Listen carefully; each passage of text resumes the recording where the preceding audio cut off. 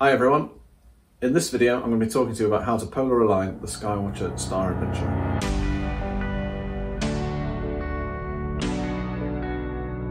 If this is your first time here, give this video a thumbs up, leave a comment down below and don't forget to subscribe and hit the bell notification so that you never miss an upload. Now before we start, I just want to say I did want to shoot this video outside, however it's currently raining quite heavily and it's also very windy. Okay, step one. This one is a really easy one, but it's also very important that you don't overlook it. And that is where you're going to set up your equipment in relation to where you want to image or observe in the night sky. So, for example, I know at the minute if I want to shoot the Orion Nebula, I need to be stood in the top right-hand corner of my garden. If I'm stood against my house on that sort of area, I'm not going to be able to see the Orion Nebula to be able to shoot it because my neighbour's house is going to be in the way. If you've planned ahead with what you're going to image, then that makes it really easy later on because you know that you're set up in the right place and you won't have to do your polar alignment again. And I know this from experience of polar aligning first and then going, okay, what shall I image tonight? And then you look at a target and think, yeah, that would be a nice one to image, but I can't see it. I need to move. And then you're going to have to start this whole process again. Step number 2, find north, point the Star Adventurer towards it. So this is your the end of the periscope here that you're going to look through. So you want to make sure that that is facing north. Some people will tell you to level your tripod first. I find it easier to point north first, for the simple reason being you can level your tripod after you know that it's in the correct position. But if you level it first and then find north, you're going to probably have to re-level your tripod anyway. To find north, I just use the app on my phone. I've got an iPhone, so just the built-in compass app on the phone I find works fine. I just rest my phone on the top of the battery cover there, and I just move the tripod in relation to where it's telling me that north is. I generally image from my back garden, so I've got a pretty good idea of where north is already, which is pretty helpful. Step 3, once you've found north, you want to level your tripod. Now the Star Adventurer, the equatorial wedge, actually has a bubble on it just there, so you can see whether or not you're level. So you want to go ahead and level your tripod and then make sure, if I've got twist locks on my tripod, so just make sure that they're nice and tight. Step number 4, set your latitude to your location. So my location in the UK, I'm about 51 degrees latitude.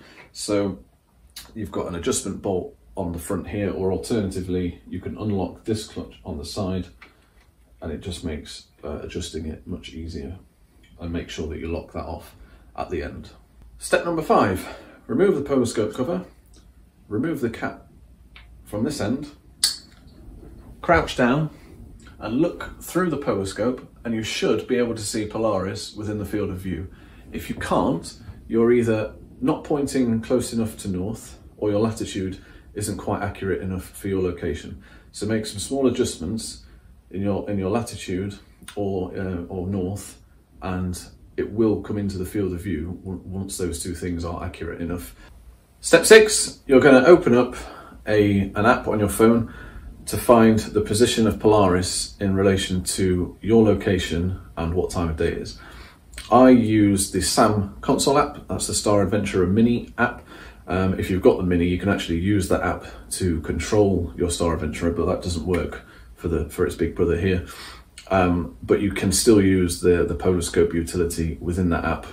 Another app that I also use is PS Align, which has got a choice of loads of different reticles depending on what mount you're using, because each periscope, as you look through it, each one varies slightly differently in how it looks. So the HEQ5 that I have actually looks different to the view that I have through this periscope. So I use PS Align for that. Step 7.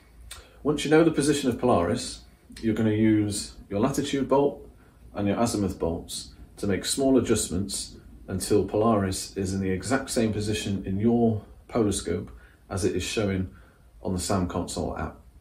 And once you've done that, don't forget you'll need to turn the mount on so that in order for it to keep its tracking. Now before you crouch down and start making adjustments, one important thing to do is to loosen the clutch on your Star Adventurer and turn the mount so that when you look through the periscope, the number 6 is at the bottom and the 0 is at the top. That will give you the exact same view as you can see through the SAM console app. So I know that when my bolt is at the up and the straight up position like this in alignment with the periscope, I know that number 6 is at the top. So I can now crouch down and make my small adjustments based on the position of Polaris. Okay, so now that we've got Polaris in the exact same position as it is on the SAM console app, we're going to go ahead and turn our mount on to celestial tracking. That will track at the same speed as the stars are moving across the sky.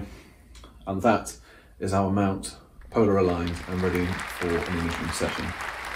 What you'll then do at this point is loosen the clutch back off, turn this back round and mount your equipment in here. Okay, so if you enjoyed this video, I do have another video where I give a whole overview of the capabilities of the Star Adventurer, where I also share with you a couple of images that I've taken using this equipment, and you can find that video linked just here.